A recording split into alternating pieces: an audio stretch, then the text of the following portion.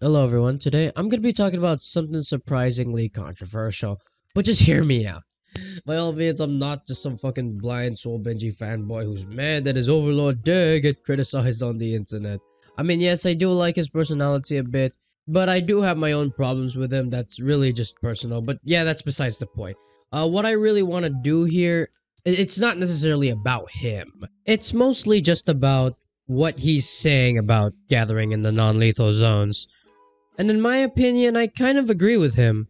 And I don't think a lot of people realize the really nice silver potential you can get there. In this video, I'm going to be talking about how making money there works, its overall potential for money making, and how actually good it is for beginner players as a silver making activity.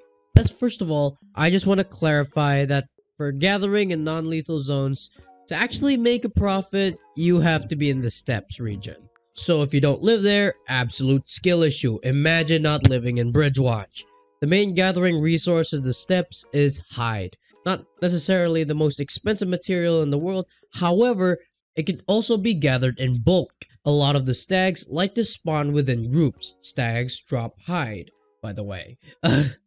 Stags also have a chance to drop baby stags, which could go over 60 to 70k silver on the market. If you kill a bunch of stags in bulk, you can easily get yourself at least 1 stag per hour. And with premium, you can get a much higher chance of getting 2 per hour, which on top of the hide could get you somewhere around 150 to 200k silver per hour with premium, at 200k being the max.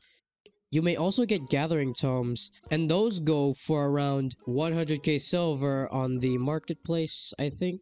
However, I've heard that they're pretty rare, so I don't really want to add that one up, but hey, maybe if you have premium, the chances get a little higher.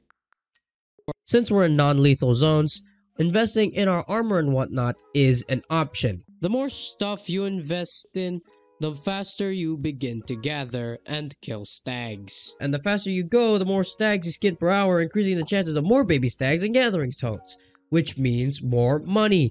It's also very consistent on how much you get, like it's pretty consistent on how much you get per hour in comparison to other activities. You could also get more gathering fame for skinning, which is overall pretty nice. There's not much else to say for the potential, so let's just get into why it's pretty good for beginners. On account of the 3-day premium, I'd say skinning would be pretty amazing for beginners, since you can easily get around 200k, 100k with this method. And 100k and 200k is a lot of money for beginners, because like a lot of the activities in Albion Online cost a lot of money. I mean, not really a lot of money, but you do need some money, and 200k or 100k is a lot of money for beginners. And you know, if you just put in a bit more time, you can make a little bit more than that and just jumpstart yourself into doing one of the more other activities you want to do. And it's in the blue and yellow zone, and not a lot of people gather in the blue or yellow zone, so it's free for you to use. You can make a lot of money this way, and yeah, it's pretty solid. It may sound like a lot of time, however, and it does sound really boring. However, skinning isn't necessarily the most attention demanding activity in Albion, unless if you're in the lethal zones, because then you could get killed and you know, you'll die. But if you're in like the blue zone, you could literally just open up like a fucking anime or movie on your phone and just passively gather. Like it's not really that like attention demand, which is neat. Now, I'm not saying that non-lethal zone skinning is the best activity to do in Albion Online. I'm just saying that there's some nice value to be found there. I mean, hey, 200k silver or even more per hour, you can make a lot of money. I mean, it's not really premium potential. I mean, I guess it kind of is since it's consistent. Like, yeah, I guess.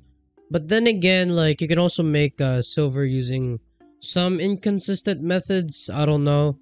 Anyways, thank y'all for watching. There's not really much else to say. I mean, gathering in the non-lethal zones is like pretty solid in my opinion. Like, it's not like the best activity in the world, but you know, it's solid for beginners and whatnot.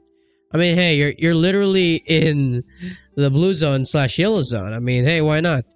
So yeah, if you liked the video, don't hesitate to like and subscribe. Thank y'all for watching, and I'll see y'all in the next video.